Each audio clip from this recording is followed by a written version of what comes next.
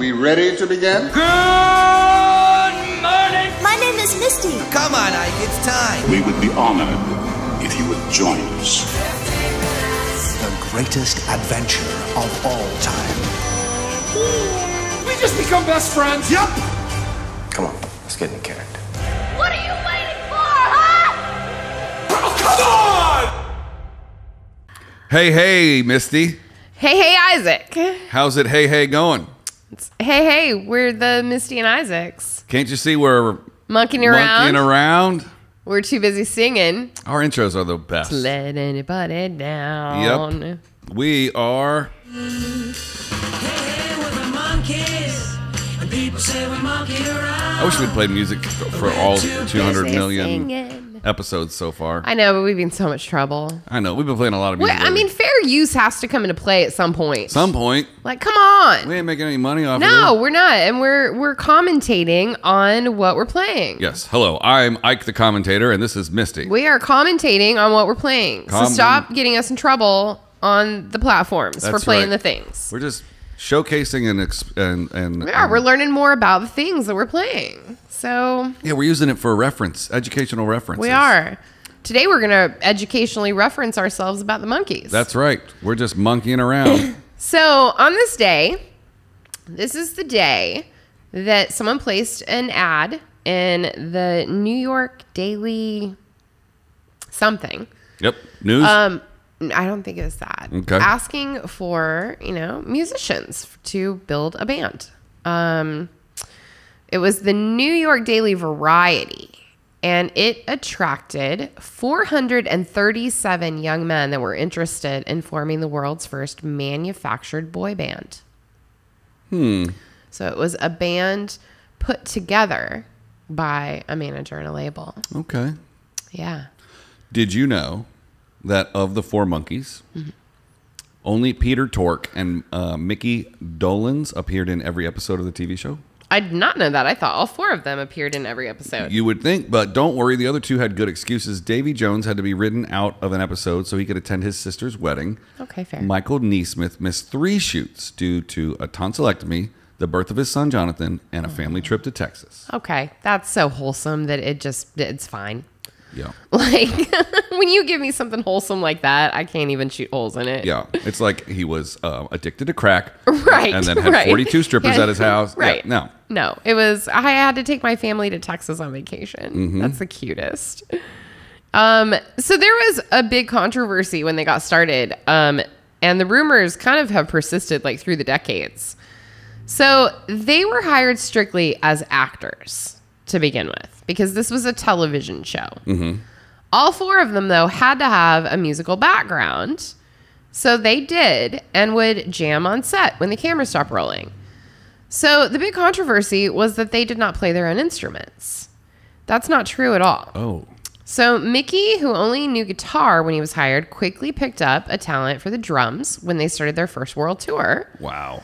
Mike said in a closing interview in one of their episodes, "I'm fixing to walk out of here in front of 15,000 people, man. If I didn't play my own instrument, I'm in a lot of trouble."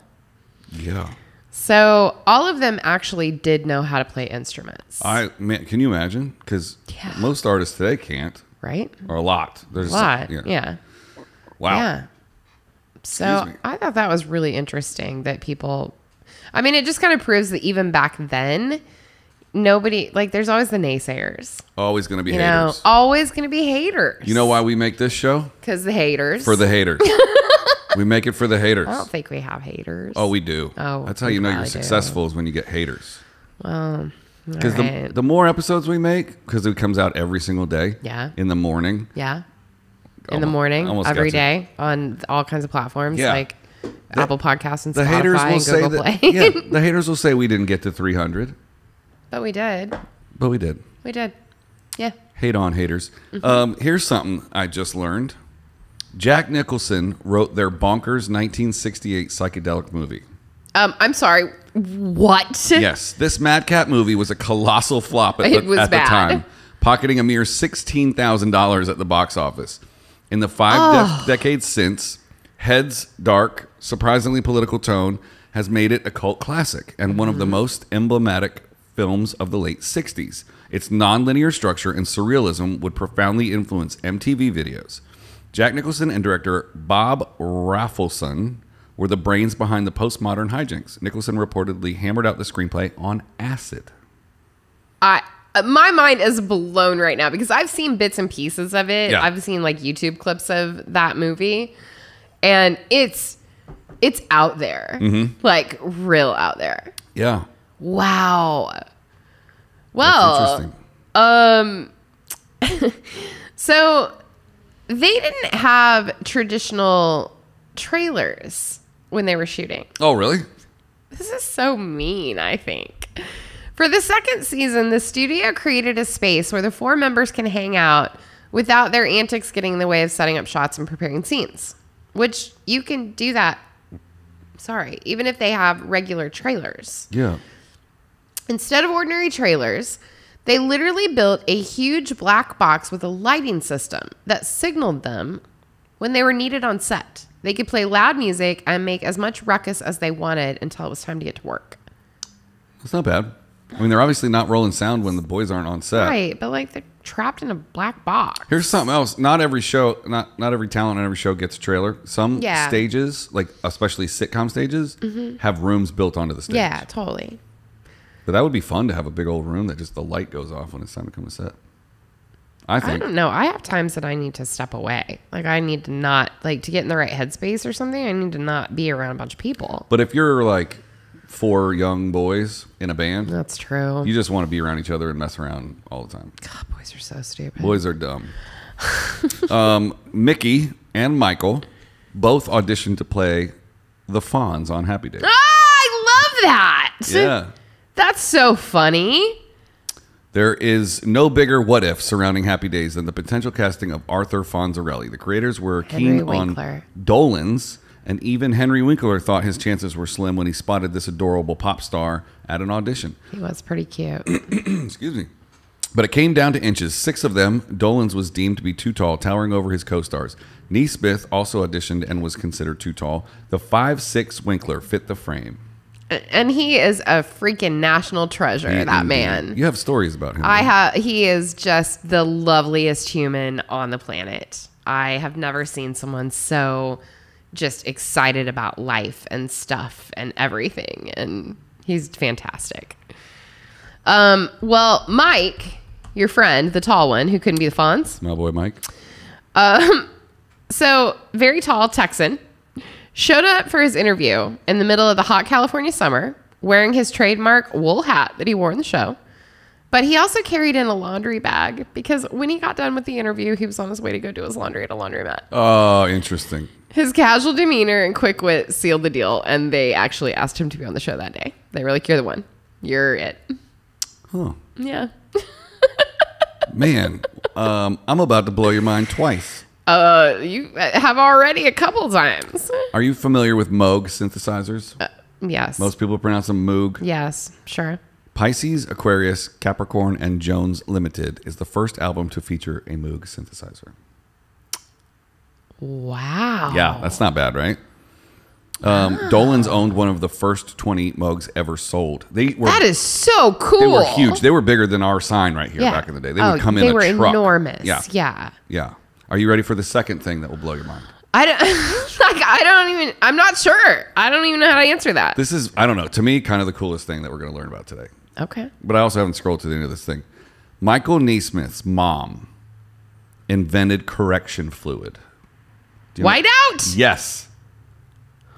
So this is like Romeo and Michelle's high school reunion when she says that she created Post-it notes. Yeah, 100%. Like, what? Can you imagine like getting on a show, you're all set, you're going to be famous for life now, and then your mom just invents something that's going to be $1 billion item? Wow. Betty Neesmith Graham whipped up the first batch of liquid paper in her kitchen in 1951, originally calling the stuff Mistake Out. Her correction fluid would be a godsend for typists. The rival Whiteout would come along in 1966, just like the Monkees. Wow, Mistake Out. That's really cute. Oh, so I guess she invented it before he got famous. Yeah. And I wonder if the rival... Wait, and which one's mom was that? Michael Neesmith's. Okay. Or Neesmith. It's plural. It's a possession of his mom with Neesmith's.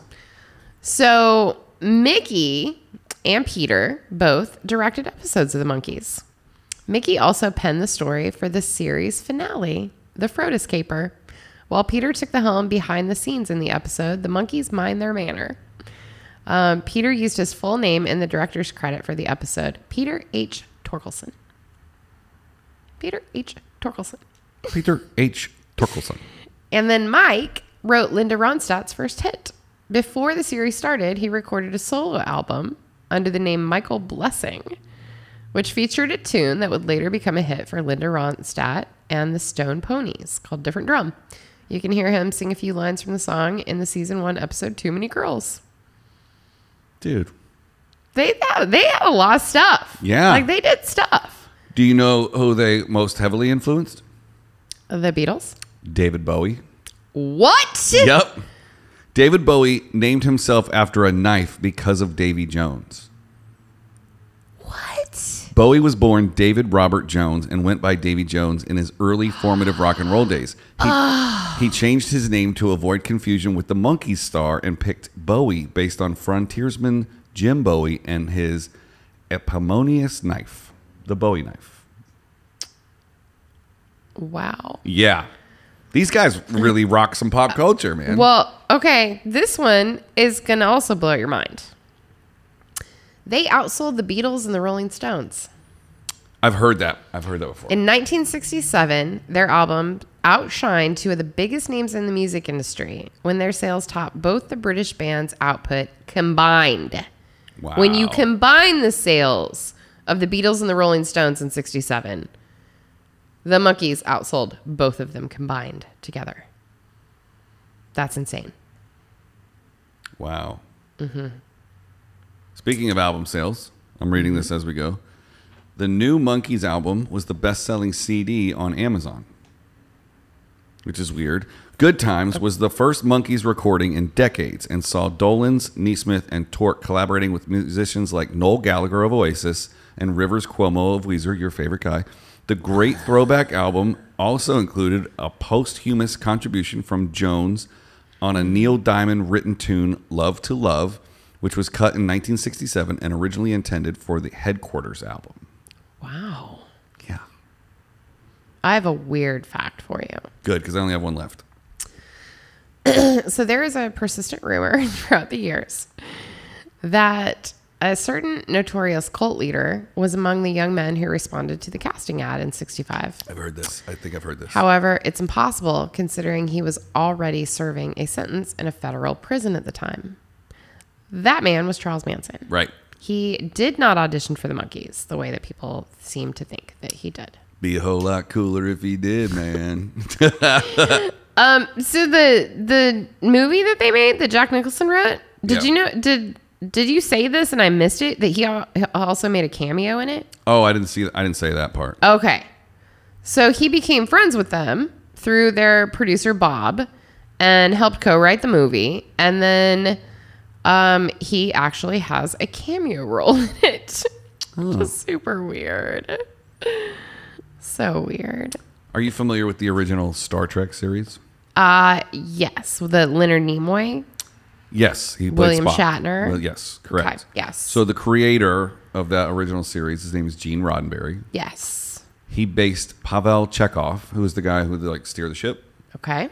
on Davy Jones.